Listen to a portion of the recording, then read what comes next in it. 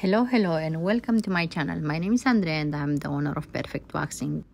I am a waxing expert and multi-award winner based in London, and in this video I'm going to show you how you can wax your customer eyebrows using strip wax, which I know that is a massive debate across the internet if we should use or we shouldn't use strips on our customer eyebrows.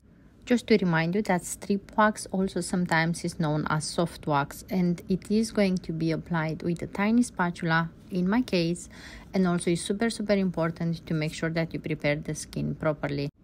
Unfortunately, in this video I did not manage to record the step when I prepared the skin, but I used skin cleanser, and then all the time I'm using a pre-waxing oil whenever I'm applying a strip wax or a soft wax on the eyebrows. I like to start from the middle, and at this stage I'll also have a conversation with my client, and I make sure that I mentioned with her that when I move to the eyebrow wax application, she is going to keep her eyes closed. This is super important. Whenever I remove the wax, like in this case as you are seeing on the video, I always have a soft press rather than a rub. How would normally we do it with a strip wax? We tend to press, for example, when we wax the legs, we tend to press to rub couple of times, and then we're gonna pull the wax. In this case I choose just to press very gentle on the skin, because we don't want the wax to remove the top layer of the skin. Just a very gentle press. Now I move to the eyebrows area. I grab a clean strip all the time. For each application you need the strip clean, unless you can see that there is space left and you can fold it.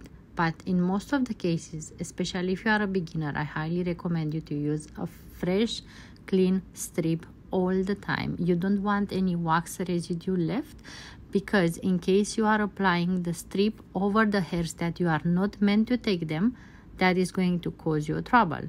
Now one more time I'll mention to my client, and I will remind to her to keep the eyes closed.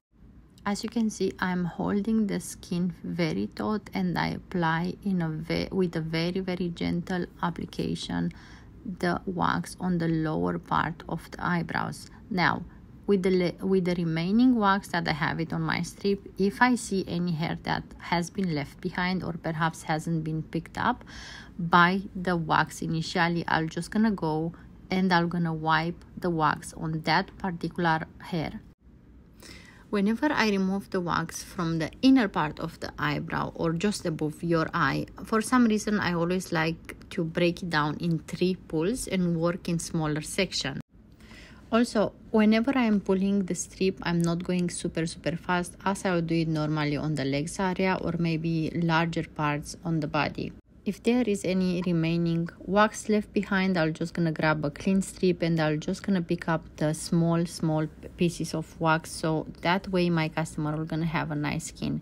In this case, when I did that, I've seen that there are a couple of hairs left behind, and now I'm just gonna go over again on a very small section, and I'm not gonna go over the whole eyebrow again. One thing that I feel like it's super important to mention to you, I know that at the moment we are in the middle of a video and we still have one eyebrow left. I feel like it's super important to make sure you have a chat with your customer and establish the shape of the eyebrows. Some people, they like natural eyebrows. Some people, they like a completely different shape.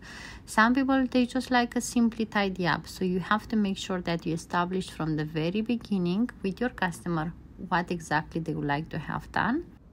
And in case it's someone that doesn't really know what exactly they want, or perhaps you are at beginning and you are scared to shape the eyebrows from the very beginning, I will suggest you to start with the tidy, and you start applying the wax closer and closer to the hairline, so that way you are checking constantly with your customer.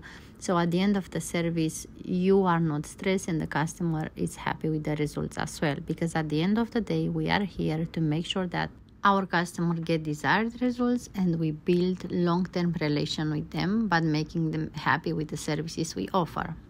Now I'm going to move on the second eyebrow, and I'm going to apply wax on the lower part of the eyebrows or just above the eye, you name it, however you would like it. And as you can see, I already changed the position, so I'm kind of facing the customer. I personally like to work from the side of the bed, and when I do the eyebrows, depends which one it is, I'm gonna just change my position according to the area where I'm working, so that way I make sure that I make most of it, and actually I see where I apply the strip, because that is very important. Now that the service is close to the end, I'm going to check with my customer. If she's happy, I'm going to tell her aftercare, and I'd like to invite her to book her next appointment. Thank you so much for watching, and I'll invite you to subscribe to my channel if you'd like to see more videos like this.